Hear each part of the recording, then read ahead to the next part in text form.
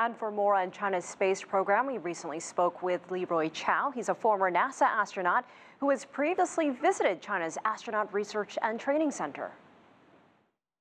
I anticipate that China will probably be launching missions in the 4 to 6 month range, just like we operate aboard the ISS. So it's the logical step to take before putting up that core module sometime in the next 2 years. There's no question China is on the rise. They're making steady progress over the years. They've got a long-term plan. Here in the U.S., things, of course, are a little bit uncertain.